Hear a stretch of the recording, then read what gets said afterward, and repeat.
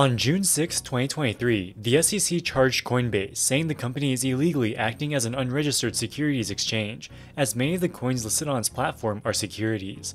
If Coinbase loses in court, this could be catastrophic, as they would be forced to disgorge billions of dollars of ill-gotten gains and likely be forced to delist the majority of their coins. It is unclear which coins specifically the SEC believes are securities, but it is widely believed that they now view all coins with the exception of Bitcoin as securities. Currently, about 29% of Coinbase's transaction fees come from Bitcoin trading, 25% come from Ethereum, and 46% comes from everything else. If everything besides Bitcoin is considered to be a security, Coinbase would lose 71% of its revenue overnight, which would likely result in the firm's bankruptcy. As the second most popular cryptocurrency, the legal status of Ethereum will have huge implications on the crypto industry and the viability of crypto exchanges like Coinbase.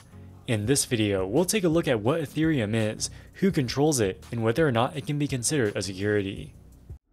But before we go any further, let's briefly talk about the impact of AI and automation on today's markets. Since the release of ChatGPT last year, predictions of an economic revolution brought about by this cutting-edge technology have become reality. As highlighted in a recent report published by today's video sponsor, HubSpot, 90% of marketers are now harnessing AI and automation, saving valuable time by minimizing the need for menial tasks. On average, this results in nearly 2.5 hours saved each day, allowing more time for high-value, creative work.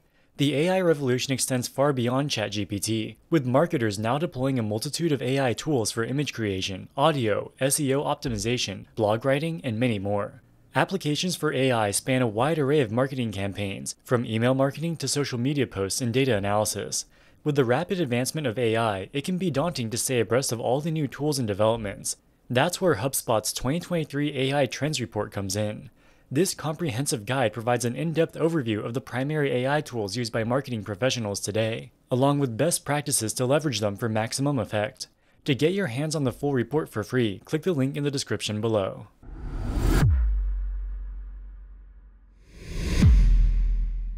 Ethereum was founded in 2014 by the Russian-born computer scientist Vitalik Buterin. Vitalik was interested in Bitcoin from the early days. In 2011, just 2 years after Bitcoin was released, he co-founded a publication called Bitcoin Magazine, which was exclusively about the digital currency. While Buterin was a Bitcoin bull, he also recognized that it had key shortcomings which could prevent it from realizing the revolutionary possibilities of blockchain technology. While Bitcoin's algorithm is very secure, it is also very simple. For the most part, it's only capable of keeping track of transactions between buyers and sellers. While people can theoretically use Bitcoin for day-to-day transactions, the slow speeds and high transaction costs make it impractical. Vitalik believed the crypto industry needed a more sophisticated blockchain to reach its full potential, which is why he co-founded Ethereum in 2014. Instead of just keeping track of transactions, Ethereum can support more complex functionalities. Specifically, it can support smart contracts. A smart contract is a self-executing contract with the terms of the agreement directly written into code. This code resides on the Ethereum blockchain, which makes it decentralized and theoretically tamper-proof. Let's say Alice and Bob make a bet on whether it will rain tomorrow. Alice bets it will rain and Bob bets it won't. They decide to use an Ethereum smart contract to manage this bet. Alice and Bob each send 1 Ether to the smart contract. The contract is designed to connect with a trusted weather API. Come tomorrow, if the API says it is raining, it will automatically send the 2 Ether to Alice and vice versa. No matter the outcome, the agreement is automatically enforced by the smart contract, eliminating the need for trust or a third-party arbitrator. The general public is free to think of use cases and create smart contracts on top of the Ethereum protocol. All applications built on top of the Ethereum network need to use the blockchain's native Ether token as their currency. Thus, as more applications are created, demand for the coin should increase, pushing up the price. There were a few ideas for real-world use cases for Ethereum smart contracts. One example is non-fungible tokens or NFTs, which are meant to represent ownership in unique real-world assets. Smart contracts could also be used to enforce financial agreements. Take the example of home insurance. If there is some trusted third party that can automatically verify damage to your home, a smart contract could automatically disperse your insurance payment based on the contract. And finally, another use case is decentralized exchanges. Decentralized exchanges like Uniswap use Ethereum smart contracts to settle crypto transactions. They do this by matching buy and sell orders with liquidity pools, which are governed by smart contracts. Crypto investors can deposit their crypto into these liquidity pools and earn staking rewards from the transaction fees. With so many promising use cases, millions of investors and computer scientists around the world were captivated, and they got a chance to own a piece of the network in 2014 with Ether's initial coin offering, or ICO. In preparation for the ICO, Vitalik and some of the other co-founders moved to Switzerland, which has some of the world's most relaxed financial regulations. There they created the Ethereum Foundation, a non-profit entity with the sole purpose of supporting the adoption of Ethereum around the world. The offering happened in July of 2014. The sale lasted for 40 days. Investors could buy Ether tokens by transferring Bitcoin into a smart contract. The price was originally set at 2,000 Ether per Bitcoin, after which the price would gradually start increasing to 1,337 Ether per Bitcoin. This marketing gimmick was designed to entice a rush of investors, buying in early to get the good price. This will create high volume in the beginning, which will then create hype and entice even more buyers to come in. The ICO was a massive success. They sold 60 million Ether coins for the equivalent of $18.3 million worth of Bitcoin. While this doesn't sound like a lot compared to the billions of dollars raised in the altcoin bubbles of 2017 and 2021, it was the largest ICO by far up to that point.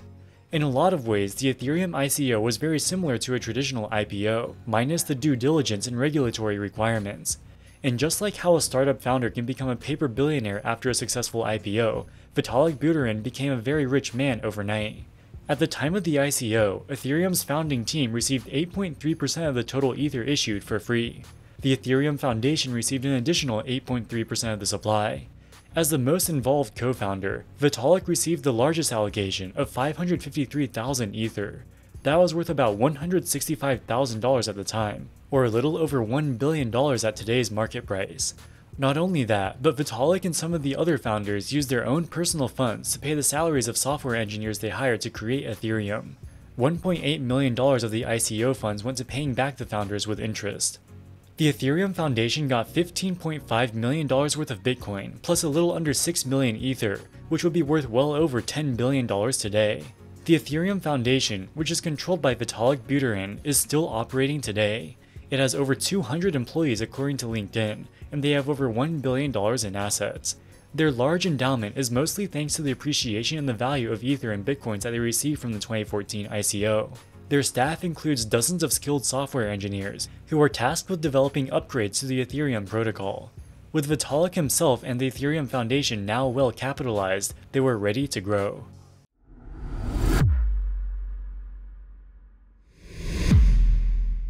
Since its launch in 2014, the price of Ether token has skyrocketed more than 6,000-fold, from its initial price of 30 cents to more than $1,800 at the time of recording this video. It currently has a total market cap of $226 billion, making it the second largest cryptocurrency by a wide margin, behind only Bitcoin. The increased price of Ethereum is supported by the increasing usage among crypto traders.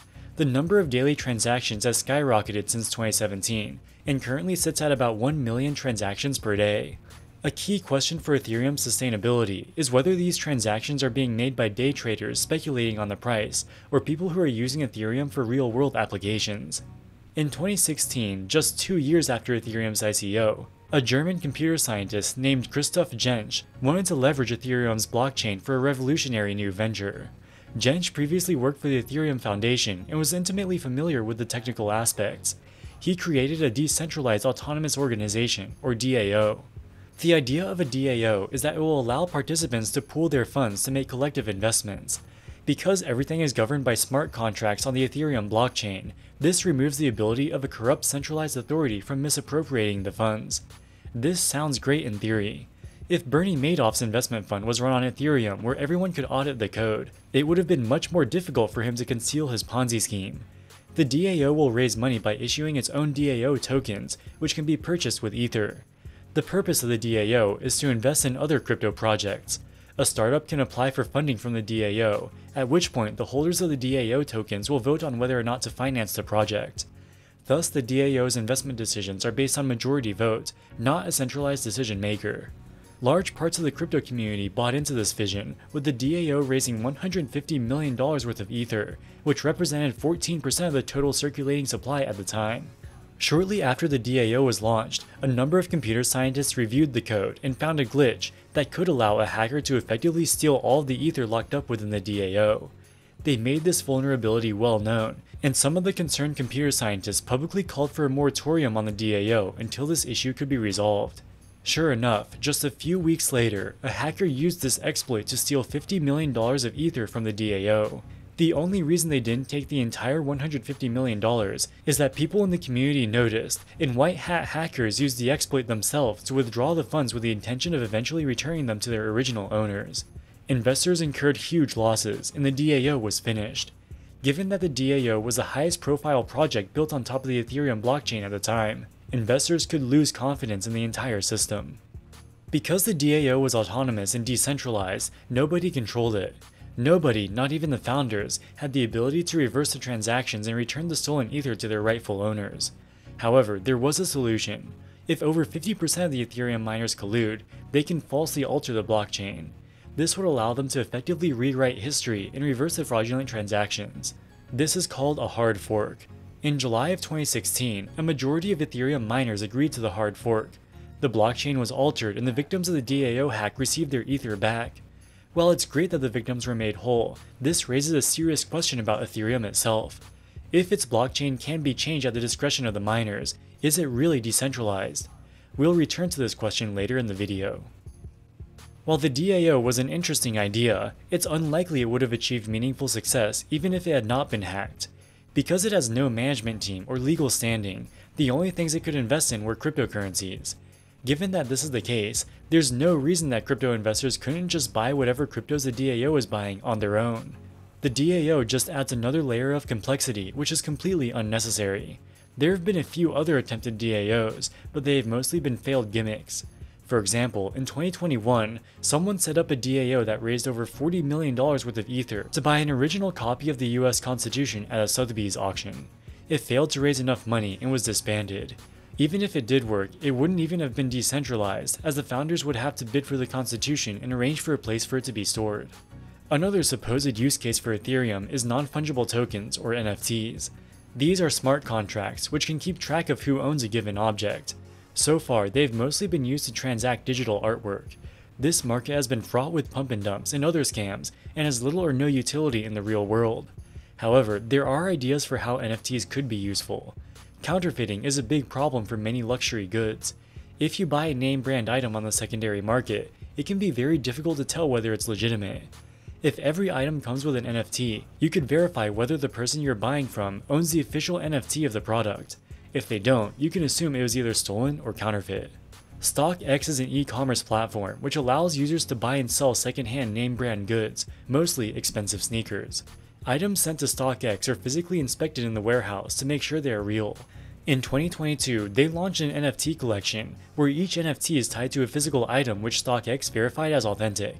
Nike is currently suing StockX for falsely advertising, as they found that some Nike shoes that had been verified authentic were actually counterfeit. That's one of the major problems with NFTs. Even if the code itself is secure, it relies on human input somewhere along the line, which is prone to errors and fraud just like anything else. If a brand like Nike wanted to give its customers some way to verify secondary market transactions, they could create their own verification system. They could have customers create Nike accounts. Every time a pair of shoes is sold at a participating retailer, your account will update to show that you own the pair of shoes. And if you sell the shoes to someone else, you can record the transaction on your Nike account, which would then update the ownership accordingly. This hypothetical system could be accomplished by Nike maintaining an internal database. There would be no need to use any crypto. Of course, it would be a centralized system, but if you don't trust Nike to maintain such a database, you probably wouldn't want to buy their shoes anyway. These legal and practical problems make the widespread adoption of NFTs for real-world verification purposes a non-starter. That's why, thus far, the NFT market has only been used for people to speculate on digital art. The only part of the ecosystem which has lived up to expectations is decentralized exchanges such as Uniswap, which are built on top of Ethereum. These platforms allow people to buy and sell various cryptocurrencies to each other based on smart contracts. The coins being traded on these decentralized exchanges have no real-world utility themselves. So the whole thing is basically a giant digital casino that has no interaction with the real economy. But the lack of real-world use cases may be the least of Ethereum's concerns. The most immediate threat is the impending crackdown on Ethereum by the SEC, which could see the Ether token effectively banned in the US.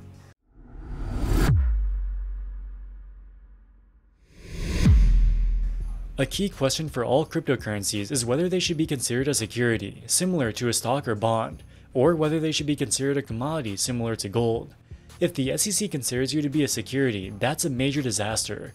The ongoing regulatory and reporting requirements would make it impractical for a crypto security to be used for real-world applications. Vitalik Buterin and the Ethereum Foundation knew this from the beginning. In their 2014 ICO documents, they specifically said the Ether token is not a security. But just because they said that doesn't make it true. For something to be considered a security, it must constitute an investment of money in a common enterprise, with the expectation of making a profit based on the efforts of others. Buying Ether is clearly an investment of money, and the people who buy it expect to make a profit. And the profits are based on the efforts of developers who are building applications on top of Ethereum. Thus, the efforts of others condition is also clearly satisfied. The only remaining question is whether Ethereum can be considered a common enterprise. Gary Gensler is currently the chairman of the US Securities and Exchange Commission. He's a crypto skeptic, and over the past year, he's been ramping up the commission's efforts to crack down on the industry. According to Coinbase, the SEC privately told them that they view all cryptocurrencies except for Bitcoin as securities, which would obviously include Ethereum. While the SEC has not formally given a list of which cryptos they believe are securities, Gensler's recent congressional testimony gives us some hints about his thinking. But you've also made it clear in the past that Bitcoin is not a security. Now, some SEC staff have also previously said that Ethereum is not a security. The SEC's Dow report characterizes Ethereum as decentralized. So here's my question briefly, and without getting deep into the weeds on this, and I acknowledge your belief that most tokens have a large degree of central control, but generally speaking, is it fair to say that a significant factor for you in whether or not a digital asset is a security is whether it is centrally controlled or decentralized? Well, I look to the Supreme Court that's often written about this, probably close to a dozen times in 50 years, and it's whether the investing public is anticipating profits, and that includes anticipating profits from appreciation as well as from, as you mentioned, rights, based upon a common enterprise, but right. The efforts of that common enterprise. Right. So I guess another way to put my question, which you haven't answered, is it possible to have a common enterprise if it's something is decentralized? How could I have a common enterprise?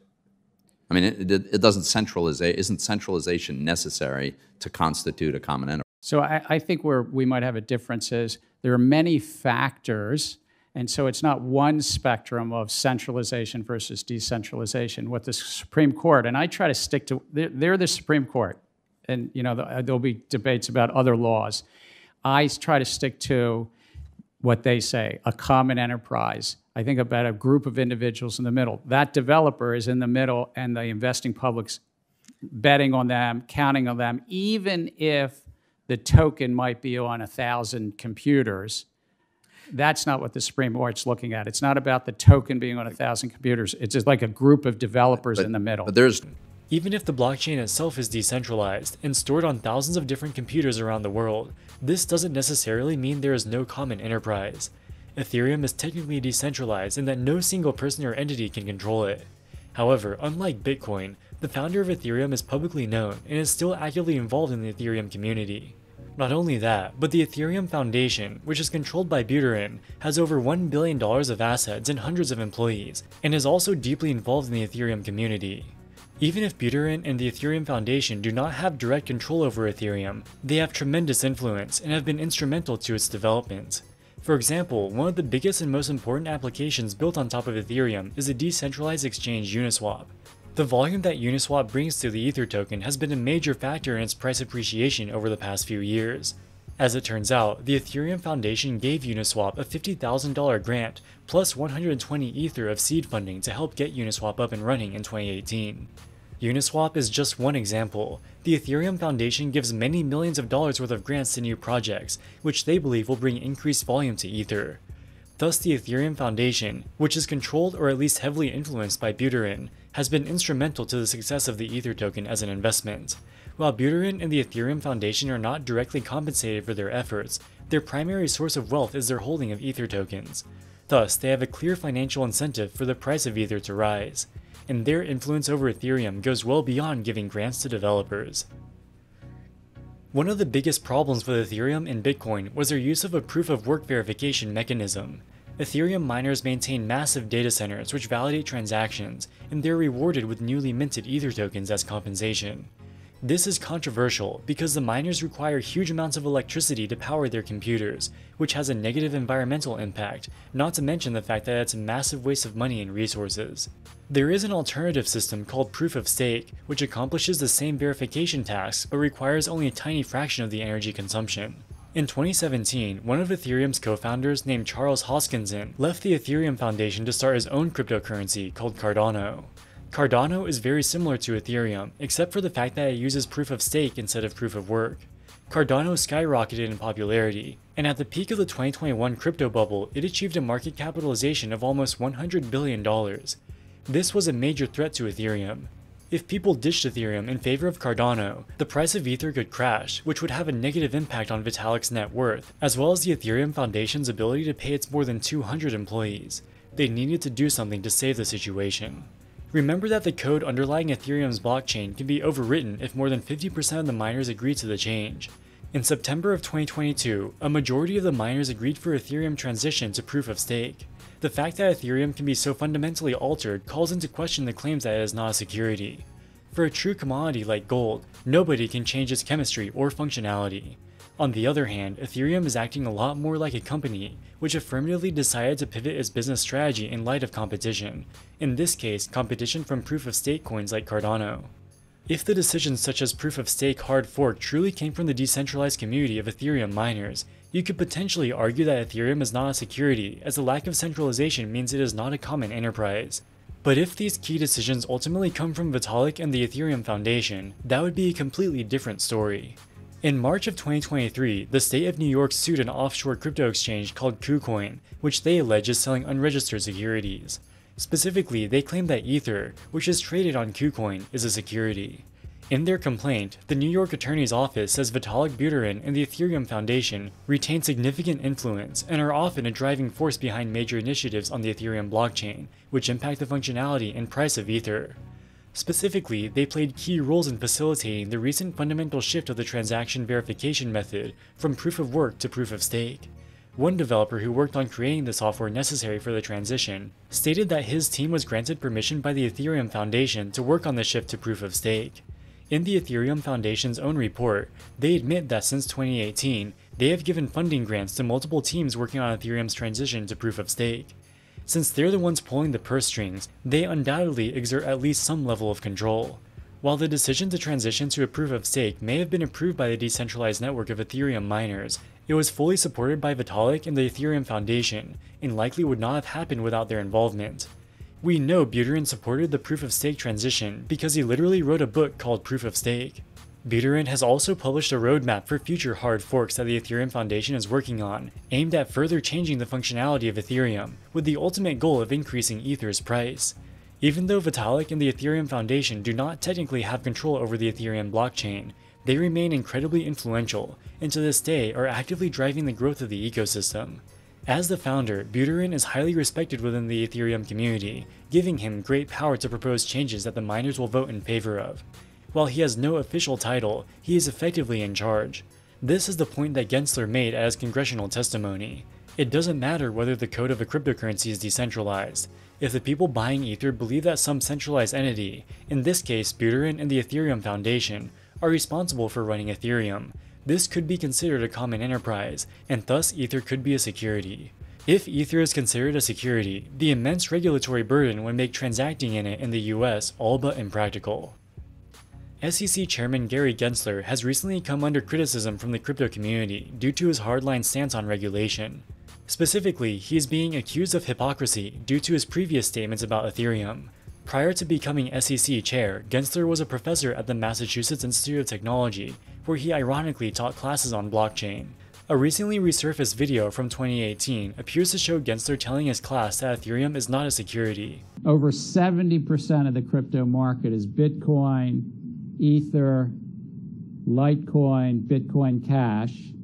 Why did I name those four? They're not securities. Under Gensler, the SEC has not officially made any statements about Ethereum's status as a security, but if you read between the lines of his congressional testimony, he clearly believes that it is. So what explains the change? In 2018, a man named William Hinman was the SEC's Director of Corporate Finance. He gave public statements saying the Commission views neither Bitcoin nor Ether as securities. So you said in your speech that neither Bitcoin nor Ether would be considered securities and thus not under the purview of the SEC. Can you very briefly explain what your reasoning is?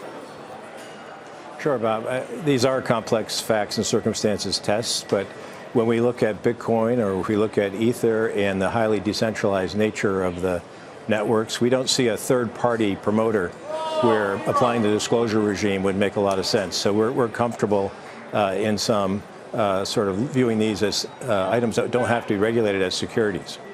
When Gensler told his class that Ethereum is not a security in 2018, he was just going off Hinman's statements at the time. Now that he has become a commissioner himself, he's free to have a different perspective based on his interpretation of the facts and the law. Also, there have been significant developments since 2018, particularly the proof-of-stake hard fork which Vitalik and the Ethereum Foundation played a pivotal role in. This provides new evidence showing a tremendous amount of de facto centralized control. A lot of people have a lot of different opinions, but at the end of the day, Ethereum's status will be decided in the courtroom. Coinbase is currently being sued by the SEC, which claims that many of the coins on its platform are unregistered securities. While they have not given a list of which coins in particular they believe are securities, it is widely believed it is everything besides Bitcoin. The SEC wants Coinbase to disgorge all the revenue they've generated from transaction fees of unregistered securities, and to delist them from the platform. For the full year of 2022, 29% of Coinbase's transaction revenue came from Bitcoin, 25% came from Ethereum, and 45% came from all other coins. So if it could only trade Bitcoin, it would effectively lose 3/4 of its revenue overnight. This would be catastrophic, as the company is already losing money due to the crypto winter. Not only that, but they'll have to pay billions of dollars of disgorgement of all the revenue they've ever generated from anything besides Bitcoin. Coinbase's business model is fundamentally incompatible with the Gensler SEC's views on regulation. Because of this, there's really no room for a negotiated settlement between the two parties, so they are instead going to court, where a federal judge will decide their fate. The precedent set by the Coinbase lawsuit will be applied to all crypto exchanges in the US, so if the ruling is unfavorable, almost all the crypto exchanges will either go bankrupt or switch to trading only Bitcoin, which is a far less lucrative proposition. This is a complex case that may take months or even years to play out, so make sure to subscribe to the channel and we'll be sure to update you on all future developments. Alright guys, that wraps it up for this video. What do you think about Ethereum? Is it a security? Does Vitalik Buterin effectively control it? Let us know in the comments section below. As always, thank you so much for watching and we'll see you in the next one. Wall Street Millennial, signing out.